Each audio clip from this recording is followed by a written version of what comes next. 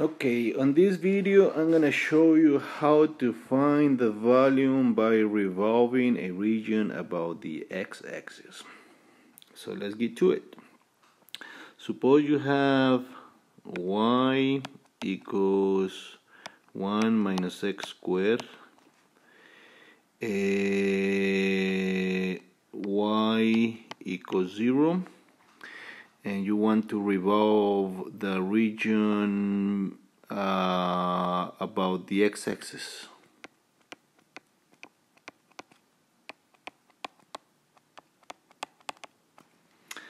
Okay, so we're going to take this region, y equals 1 minus x squared, will look something like that. Y equals 0 is just the x-axis. This is the y-axis, and we're going to revolve about the x-axis, so I'm going to draw a little loop right here on the x-axis. When we draw a copy of this region, we get something that looks like a watermelon. The cross-sectional that we need in order to find the volume of this region is called a disk. So we're going to find the volume of this solid by using something that is called the disk method. In order to find the limits of integration, so first of all, let me write down what the formula for the volume of this solid is. It's going to be the integral from A to B of pi r square with respect to x, because that would be like the area of the circle, and then you integrate over the whole region from A to B, and that will give you the volume of that solid using the disk method. Alright, so to find the limits of integration, we're just going to set the y's to equals to each other, so that would be 1 minus x squared equals to 0. This is my little scratch work right here. That will give you x squared equals to 1, and therefore x equals to plus or minus 1. So that will give me this point right here where the x value is negative 1 and the y value is 1. So the integral will go from minus 1 to 1.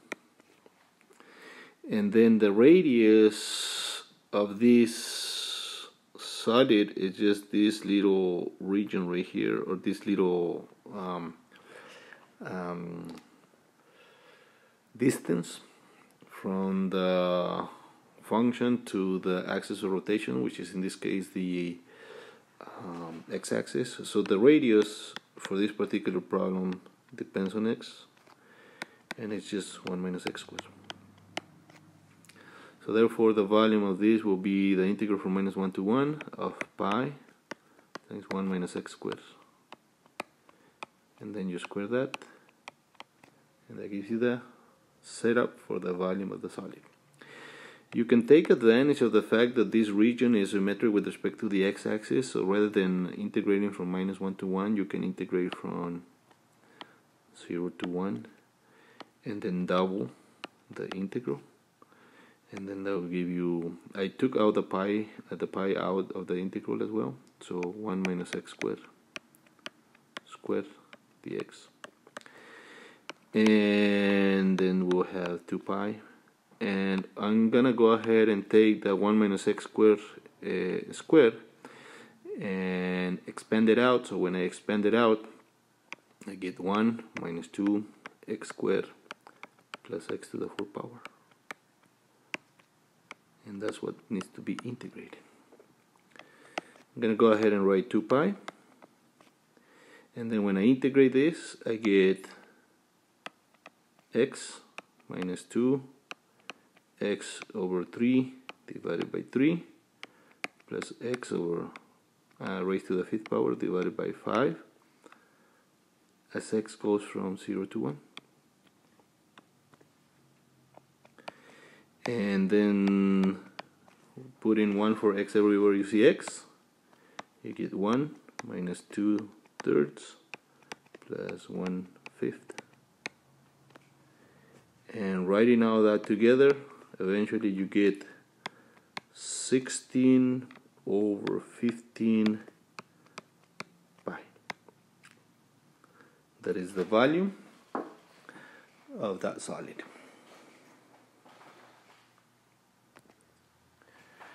Okay, now suppose that we have the same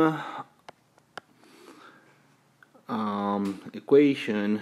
I'm going to erase this.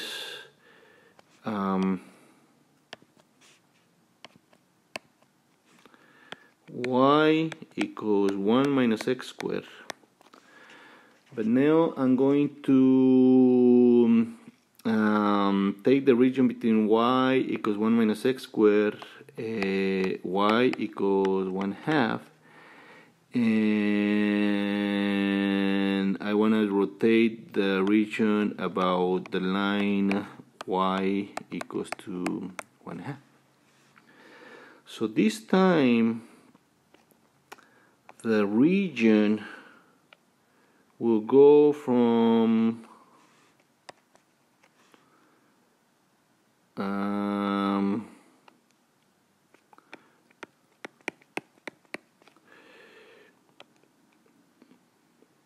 here to here, and I'll show you what that means in a little bit. So I need to set the y's equals to themselves so I can find the limits of integration. So by setting 1 minus x squared equals to 1/2 and subtracting 1 from both sides, I get minus x squared equals to minus 1/2, and then that gives you x squared equals to 1/2, and that gives you x equals to plus or minus 1/2, and therefore x is equals to plus or minus the square root of 2 over 2 when you rationalize. So therefore this point right here is no longer 1, and this point right here is no longer 1. So this is no longer minus 1, and this is no longer 1. So this is the square root of 2 over 2 negative, and the y value for that is 1/2. And this point right here is the square root of 2 over 2, and the y value for that is 1/2. And because we're revolving about the line y equals to 1/2, and because this high point right here is 1, the lowest point right here is going to be 0, so you're going to get like this. I would say thinner watermelon. Still using this method, the cross section is going to be perpendicular to the axis of rotation, which is in this case 1/2. And in this case, the radius of that disk is going to be the function 1 minus x squared minus the axis of rotation, which is 1/2. So putting all that together gives me 1/2 minus x squared. And therefore the volume of this solid is going to be the integral from minus the square root of 2 over 2 to the square root of 2 over 2 of pi times the radius square, which is in this case 1/2 minus x squared, and then you integrate with respect to the x-axis. Again, you can take advantage of the fact that the region is symmetric with respect to the y-axis, so you can take the pi out, then you can double this integral if you just integrate from 0 to the square root of 2 over 2, and that way you don't have to integrate from minus the square root of 2 over 2 to the square root of 2 over 2. Alright, pi times 1/2 minus x squared, square this, dx. After that, you just square this quantity, and then simplify it, and then integrate and multiply by 2 pi, and then you get yourself your answer. Now, suppose that we have y equals to 1 minus x squared and y equals to 0, and we're going to rotate the region between those two functions about the line y equals to minus 1. So the region is, in this case, going to go from minus 1 to 1, because again setting that those y values equals to themselves, we get 1 minus x squared equals to 0, so x squared is equals to 1, so x equals to plus or minus 1. This is where the minus 1 comes from, and then this is where that one comes from, okay? And the difference between this and the very first problem is that we are now going to rotate this region about the line y equals to minus 1. So a copy of that region will look something like this. Notice that there's something that is going to be called an inner radius right here, or an inner circle with an inner radius. And then there's going to be something that will be called an outer circle. So this outer circle and this inner circle, they form something that is called a washer. And therefore we're going to find the volume of this solid using the washer method. We cannot use the disk method because we do not get a disk, we get a washer. So the formula for the volume using the washer method is still going to be the integral from a to b, but this time it's going to be pi times the outer radius squared minus pi times the inner radius, r prime of x, r of x squared, and then little r of x squared. So the capital R stands for the outer radius and the lowercase r stands for the inner radius. Alright, I need to find out what the outer radius is. So I'm gonna find it. I don't know, my scratch work is gonna be like right here, r of x, and I'm gonna go ahead and erase this one from right here, and the outer radius will be the function 1 minus x squared minus the axis of rotation, which is minus 1, because the axis of rotation is -1. So this gives you 2 minus x squared. This is the outer radius. The inner radius is just, so this is, I'm going to go ahead and draw the outer radius right here, like that. The inner radius is nothing more than just the horizontal line y equals to 0 minus the axis of rotation, which is -1.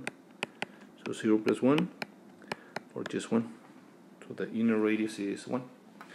Therefore, the volume of this will be the integral from -1 to 1 of pi times the outer radius squared, which is 2 minus x squared minus pi times 1 squared, and then you just integrate all of that with respect to x. I'm gonna do one more step. So again, you can take the pi out. You can integrate from 0 to 1 because this is symmetric with respect to the y-axis, and then you multiply that by 2, and then you will have 2 minus x squared minus 1, because 1 squared is 1, and then you integrate that with respect to x. I'm gonna go ahead and put this little square right here, and I'm gonna call this scratch work, okay? So that's the setup for the volume using the washer method. You still have to take the 2 minus x squared, simplify it out, and then subtract that 1 from there, integrate, and then whatever you get, put the 1, and then multiply by 2 pi, and you get yourself your volume of that solid using the washer method.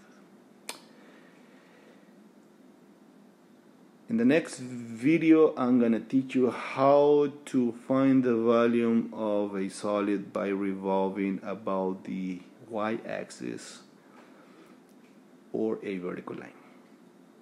Thank you.